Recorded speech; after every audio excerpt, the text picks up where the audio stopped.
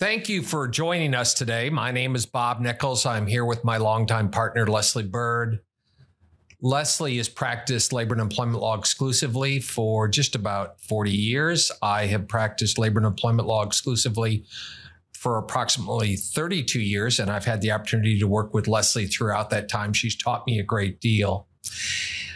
And an issue that Leslie and I've dealt with clients on repeatedly in recent times is how to more vigorously pursue a diverse and inclusive workforce without creating language or documentation that somehow creates the risk of litigation. For example, what we colloquially sometimes refer to as reverse discrimination over our diversity efforts. How do we pursue diversity aggressively without crossing the legal line?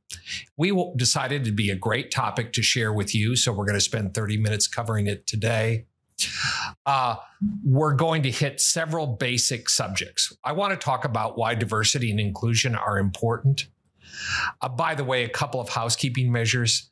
You'll see in the upper right-hand screen of your screen, a box where you can submit questions. We won't have time to answer those questions today, but I promise Leslie or I will respond to all questions later.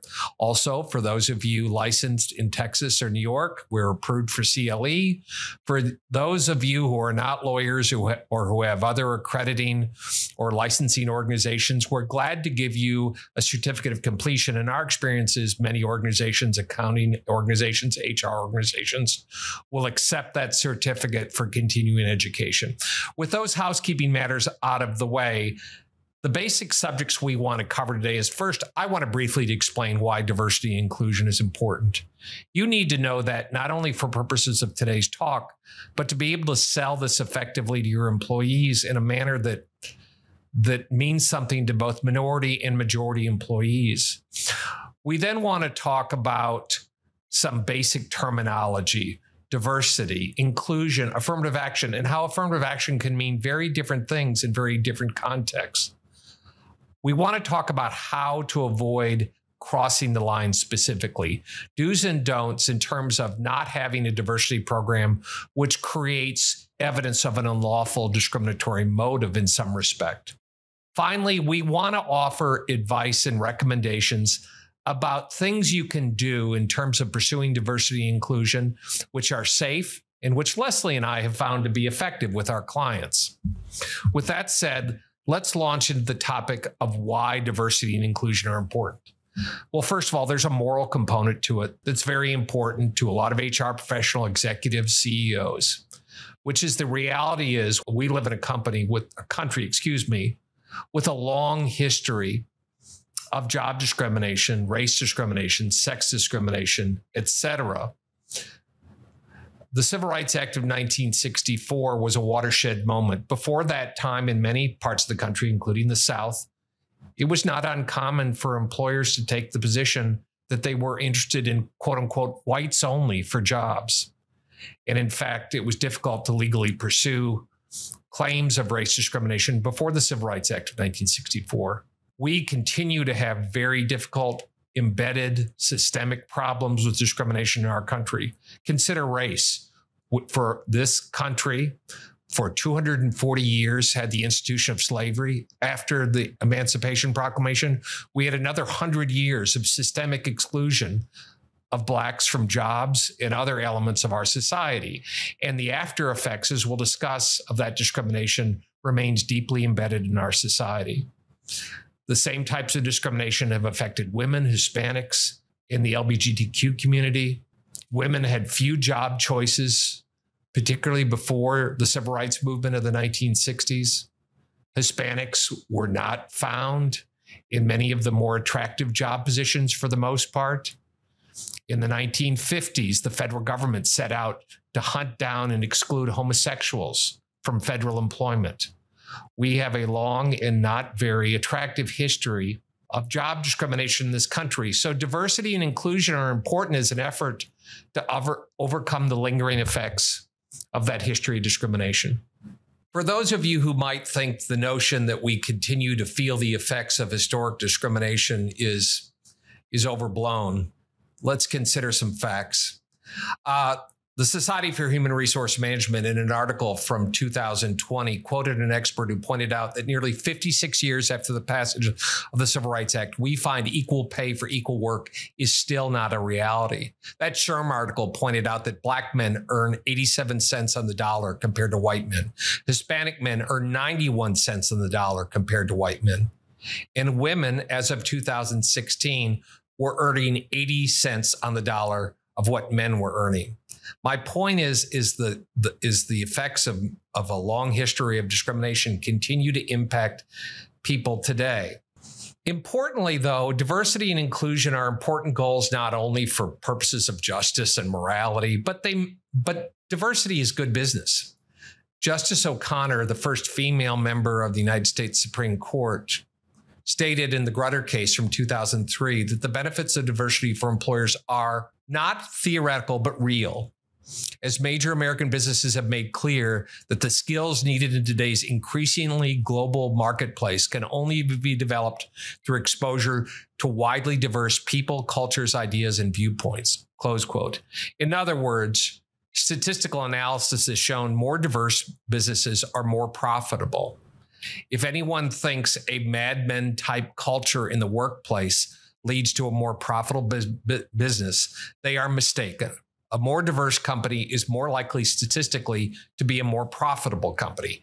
So diversity and inclusion are not only a matter of justice, but a matter of good business. Finally, diversity is critical because of the future of our workforce. As you can see from these statistics, our workforce has grown increasingly diverse. And in fact, by 2045, non-Hispanic whites will represent a minority of the workforce as a total.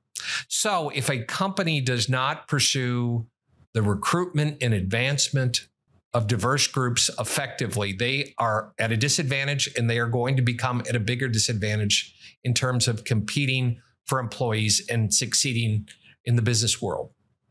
Now, I want to turn things to Leslie so she can explain to you, again, some key concepts, including the notion that diversity, and in particular affirmative action, doesn't always mean just one thing. And you need to understand these terms to be able to follow our advice effectively. Leslie? Thanks, Bob. I'm going to skip quickly to the answer to the question, are diversity and affirmative action programs the same? A diversity program is similar to one type of affirmative action program, but very different from the other. And let me explain. Historically, affirmative action might be a policy practice that overtly considered or preferred, I emphasize preferred, a protected classification. And the consequence of preferring a group is obviously excluding another, likely to achieve a quota. Distinct from giving a preference, which is rarely lawful, the affirmative action policies and programs we see today are those that do not affirmatively exclude, they do not affirmatively prefer.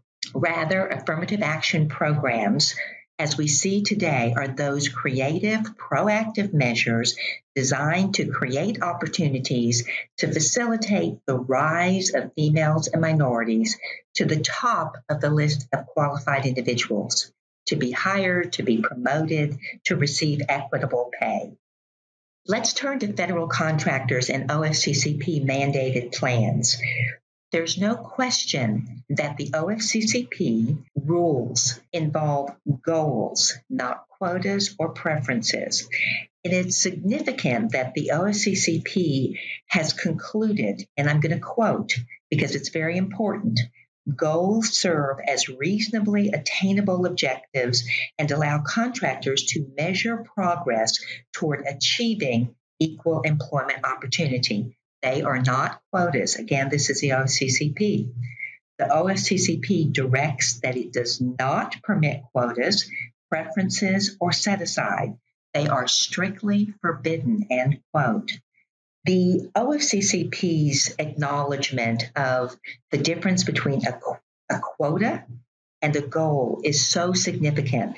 Goals are numerical, not so precise aspirations based upon factual data, availability of females and minorities, whether externally or internally, But the report card, the success, is based upon progress, good faith efforts to meet the goals.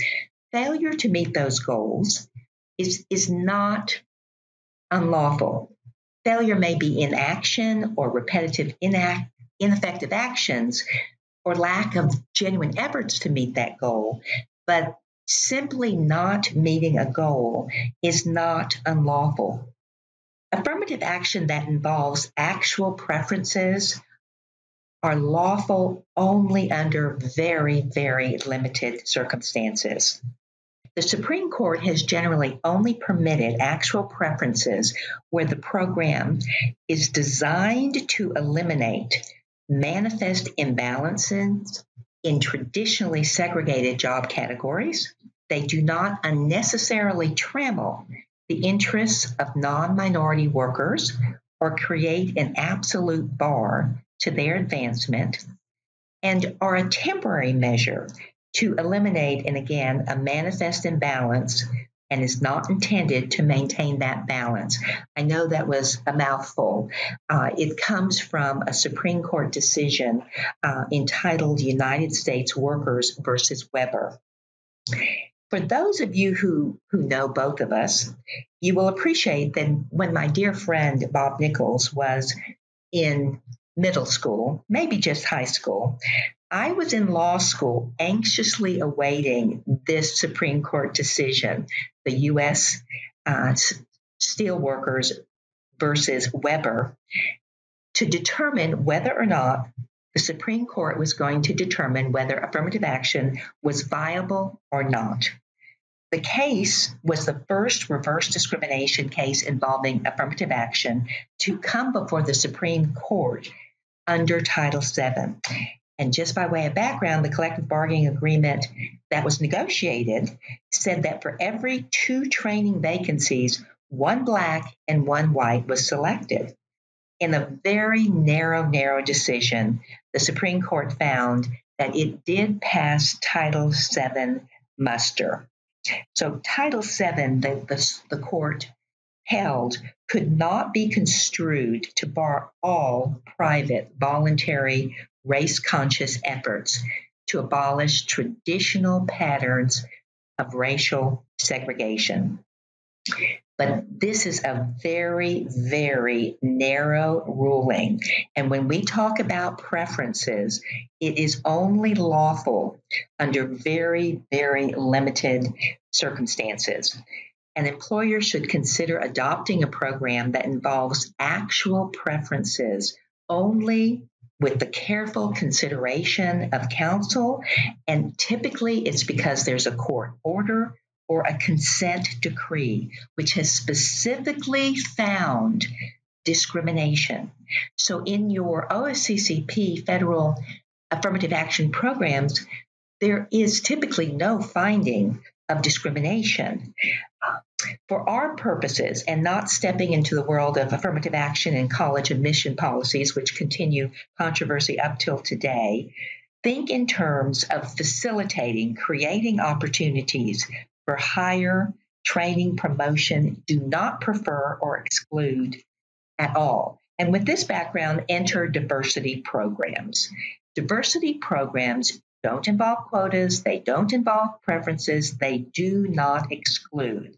Diversity is valuing the differences in people and leveraging those differences for a just work environment and a competitive advantage.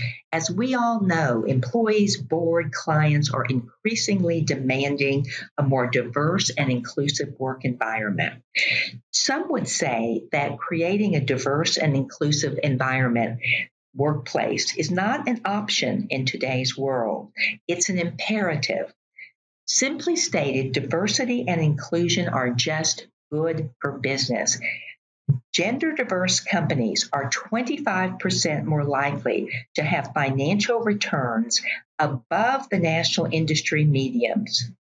Ethically diverse companies, 36% more likely. So diversity and inclusion maximizes employee productivity and innovation, engagement, and teamwork. But for all the good that can result from diversity and the diversity program, We must avoid the claims of an illegal program. Bob, my younger but wiser colleague, will guide us in implementing lawful diversity plans. Well, I don't know about the wiser part, but I will continue. I want to talk a little bit about a concern that many of you have had that led us to do this program, which is how do we pursue diversity without crossing the line, Bob, without creating evidence of unlawful intent against, for example, white or male applicants or employees. So let's talk about some keys. First of all, you've got to be very careful about language. Diversity is about equal employment opportunity. It's not, again, about exclusion. And it's easy, particularly for executives, to step over the line. And you have to be very careful with your executives to articulate your diversity program effectively. In the wake of the George Floyd tragedy, Microsoft and Wells Fargo in 2020 promised to double the representation of Blacks in their leadership. The Trump administration, through the OFCCP, launched an investigation into both companies, suggesting that the statements constituted or were evidence of unlawful discrimination. The OFCCP said the statements appeared to imply that the employment action is being made or taken, open quote, based on race, close quote. Now, ultimately, under the current administration, the OFCCP cleared Microsoft and Wells Fargo of unlawful discrimination with regard to the pledges made. But it points out that you have to be very careful and for your executives not to describe your diversity program in terms that sound like quotas or set-asides. Let's talk about other important practical keys to avoiding creating evidence of unlawful discrimination.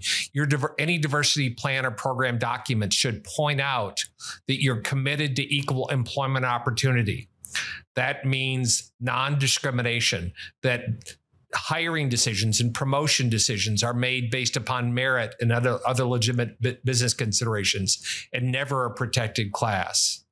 Explain to your employees why a diverse workforce is important, that it serves the interests of the company, that it makes the company more profitable and successful. The plan should express a desire to achieve a diverse workforce in all respects. Diversity is not just about race or national origin or gender. It's about ideas and backgrounds. People with diverse backgrounds and experiences make for a better, stronger company. Make sure that's part of your written diversity program documentation. Another critical rule of thumb to avoid discrimination litigation over your diversity inclusion efforts. Do not reach the point where you are hiring or promoting people who don't meet the qualifications for the position. If you do that, you ignore facially applicable qualification requirements, there's a very good chance you could lose a subsequent lawsuit by a majority applicant or employee who was unsuccessful in pursuing the position at issue. Again, train all executives to be very careful about their choice of words and understand the nuances between goals and quotas. Educate all employees about your diversity program, maybe not as intensely as your executives, but orient them through your portal, your intranet, your training, and through other means about what your program is and is not. Assure that legal counsel vets all diversity program documentation carefully to make sure that you have not crossed the line or create evidence that you've crossed the line. When you're developing diversity or affirmative action efforts, all the documentation surrounding it ideally will be privileged, which means you'll use in-house or outside counsel as part of the team, and you'll be prepared to argue all the background documentation is privileged in case you become embroiled in litigation later on. And by the way, when you develop these programs, generally you should do it through meetings and not through email strings, because people make mistakes and say unfortunate things. Better they say it in a meeting than in an email. Never suggest as part of your diversity program that male or white employees are overrepresented. Again, diversity is not about exclusion. Another tip, if you're profiling on your social media sites or elsewhere in recruiting materials, a variety of employees, never completely omit profiles of non-minority individuals. That sends a message. Be cautious about quoting statistics in your in your recruiting materials or in your diversity materials. It's easy if you talk about numerically where you are in terms of the makeup of your workforce, if you make public or open statements about that, for those statements to sound like you're setting a quota or a set aside. Always avoid suggesting that your diversity efforts are about achieving an absolute racial, ethnic, or gender balance. Again, as Leslie pointed out, this is about an effort. It is not about achieving quotas or set-asides or achieving goals at all costs. Again, consider utilizing the attorney-client privilege with respect to all diversity efforts, most importantly, when you're doing statistical analysis. For example, when you do pay equity analysis, you want to have counsel involved and you want a privilege to attach to all those documents, including any reports or studies, so that you're not creating evidence of discrimination that's later discoverable in litigation. Now I want to turn things back to Leslie to talk about some tools, some devices we've discovered and our clients have discovered that are perfectly lawful and effective in advancing the goals of diversity and inclusion. Leslie? Thank you, Bob, and you really are the wiser. Okay. Many of the tools that we're going to go through, we know that you all, as good business partners, are already implementing. What we want to do is emphasize. We want to emphasize that they are lawful and that they are effective. For example, we talk in terms of broadening recruitment reach, because again, we're not going to exclude, we're not going to prefer, but the goal is to have the female and the minority rise to the top of the list and be the best qualified. And many of the actions that are helpful in that regard are not direct, they're indirect. You know, basically conducting outreach and recruiting at university and schools with substantial minority representation, historically Black colleges, supporting organizations that aren't necessarily employment organizations, but they further the development of educational and developmental opportunities for females and minority, participating in mentoring programs, whether in high school, even middle school, even elementary school, sponsoring scholarships, utilizing internship programs, advertising in those forums that are targeted to women and minorities. I know you've heard the expression casting the net further as it relates to recruitment, and that's what we're really trying to do. For example, the OCCP has an employment resource referral directory on its website you're probably familiar with. You can go to a particular location, see what organizations the OCCP is recommending. Again, success in building a diverse and inclusive workforce, though, requires even more than casting the net further. It's engaging in creative opportunities which will get to the end result of having the female and minority in a position to be the best qualified. Whether it's financial assistance, whether it's actually donating to community organizations, the greater your community involvement and your generosity, whether it's donating to the food bank. What we've seen recently are corporate actors from a standpoint of donating laptops and facilitating access to the internet, scholarships. The greater likely that females and minorities will be interested in joining your company, the community player. What we know is that these acts and practices of generosity, and these commendable outreach practices, they're not going to lead to a reverse discrimination claim. And again, in the long term, more likely to have created the foundation to achieve the business objective of diversity and inclusion. More examples of tools. The key is whether it's job boards, advertising in the social media in a way that emphasizes diversity and inclusion, promoting a work-life balance. Not to forget that diversity and inclusion can be successful not just by casting that net further, but by developing those policies inside that are attractive and retain those individuals that you do have who are females and minorities. Highlight those successes, celebrate the successes of females and minorities. The key is that ideally your CEO sets the vision and you actually create D&I as a business function with the objective of providing employees with a sense of equity and fairness. Now back to Bob with some final comments on tools for achieving diversity. Thank you, Leslie. A lot of clients emphasize to us that, look, our issue with more effectively pursuing diversity is not just about recruiting. It's about promoting more effectively women and minorities within the organization into higher ranks, into executive management, and particularly in areas of the company where these groups are historically unrepresented, engineering, science, et cetera. How do we not just recruit more effectively? How do we promote and advance more effectively? And a lot of that is about the environment you create. Your harassment policies, et cetera, are really important to creating the kind of environment where women and minorities feel welcome and they feel like they can flourish. Also, promotion and advancement opportunities. Make them transparent. They shouldn't be secret. Make position opportunities available and make them freely open to everyone.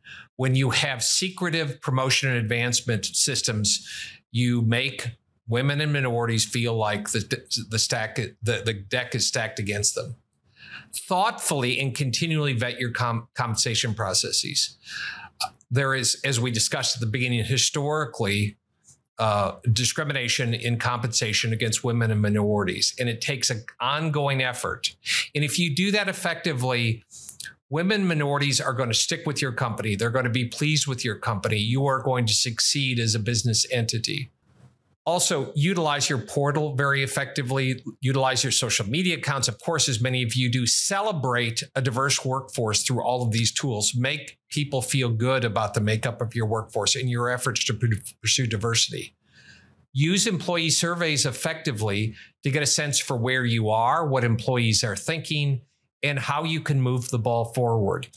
Carefully and cautiously consider the value and risks of employee resource groups, whether they be affinity groups, networking groups, inclusion groups. Affinity groups that are often targeted to a particular group, maybe a racial group or a gender, are more challenging because they seem to be exclusionary by nature. And that's why some companies like Deloitte are moving towards inclusion groups that aren't targeted to a single sector of the workforce, but incorporate everyone. But employee resource groups, use them very carefully and effectively make sure you remain aware of the National Labor Relations Act and don't create an internal employee organization that constitutes an unlawful labor organization under the NLRA.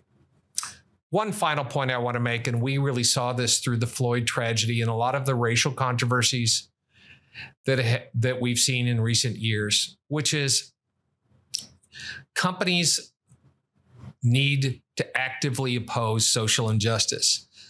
I can tell you companies took note of which companies had chief executive officers speaking out about what happened to Mr. Floyd and those who chose to remain silent. Companies that want to pursue diversity effectively in today's world have to let it be known that they oppose social injustice and that, as Leslie described, they're going to marshal their resources to aid the marginalized in society. I hope you found our presentation today helpful.